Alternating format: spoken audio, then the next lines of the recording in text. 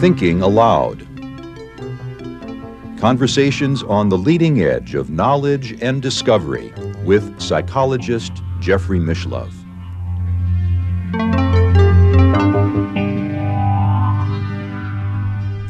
Hello and welcome. I'm Jeffrey Mishlove. Today we're going to look at meditative technologies. My guest, Dr. Robert Alexander, is a director and chief innovation officer at the University of Michigan and a specialist in looking at technologies that focus on the meditative process. Welcome, Robert. It's such a pleasure to be here. It's a pleasure to be with you as well.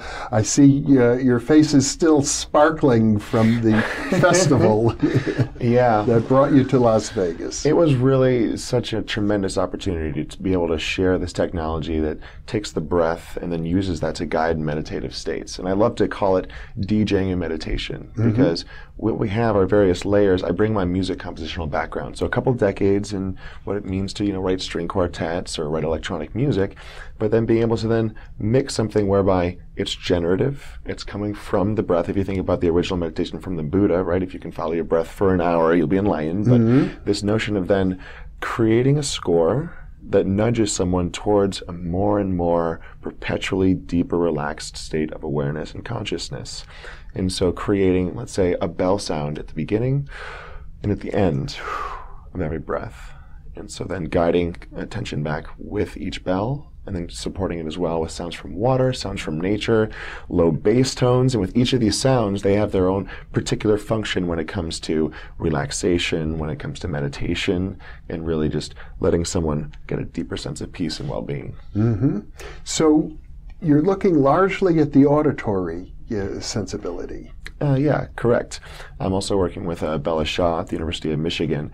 So she's recently now starting a program where she'll be actually working with patients, and we're actually going to do a longitudinal study saying when you get someone in the hospital, can we shorten their stay? If you can't get out of the hospital bed, due to some circumstance, let's say that you can use this device, just measures your breath, to then relax a little bit more. In hospitals, they're a very sterile environment, so I want to bring anything in terms of wellness and just focused meditation into that space. You're combining the physiological measurement, the biofeedback equipment, with your experience as a composer and somewhat of a DJ, I gather. Yeah, well, actually, so I'm a Sonification Specialist, and I spent 3 years working at NASA Goddard Space Flight Center over the summer, working closely with the scientists and taking the solar wind data stream, turning it into sound, and then we listened to the subtle nuances in the sound, and we were actually able to discover quite a few new things about where the solar wind's coming from, things like ion cyclotron wave storms, the prevalence of carbon versus oxygen versus helium, and then published some new findings, because we actually realized the auditory sensorium, it's highly sensitive when it comes to, resolving something that may be subtle within the frequency spectrum, even the air conditioner that we can hear now. Now, when it comes to machine learning, if you take, let's say, the cocktail party effect, when you have lots of people talking at the same time, so you get a little cacophony of voices, if you would take, let's say, a statistical signal processing algorithm and say, pick out this one voice among many, it's a very difficult problem right now to not just get the voice, but also the semantic context and everything that has to go with the nuance and the emotion and the expression. Even right now, as I'm getting a little more excited, you can hear all that in my voice. Yeah. And so what we're learning is that there's some subtle nuances in the sound that don't really come across through any other means currently. So you can graph, like let's say you have a favorite album or something. You could sit here and you could talk to me about it for a while, but pushing play is what really allows me to form my own opinion and to really get a qualitative sense of exactly what's going on in that music. And then through listening to the scientific data, through just listening and basking in it, I often find that just by putting it on loop, things will start to emerge. And it's that process then that we just start to pull out new things and new understandings. And I'm now teaching other researchers to do a similar kind of thing. And it's an exploratory process, which is a great way to think about emerging into a sort of new sense of scientific discovery rather than just confirming, we're exploring. Now, my sense of a meditation is that it kind of goes in waves. You get to a certain state and it takes you to a place, and then you're there, and then like another wave might come along. take you a little further. And I imagine that in your work, it's sort of intuitive. You have to feel that when you're working with someone. Certainly. So I've actually written a number of pieces of music whereby I will go into a meditation. I will go into that spaciousness. And then just feeling the room, I'll feel like, okay, I think that there should be some sort of cloud of sound. And so then I'll build that generative structure, and then I'll sit there with it for a while, and I'll say, it feels like maybe there's some water that should emerge from this space. Then I'll build in the water, same thing with a bell, with some voices, some insects, some birds chirping. And then when I finally sit with it, maybe for an hour, and I just have a sense of, it doesn't seem like anything else is necessary here, then the piece is complete. And so there's that question of, am I writing the music?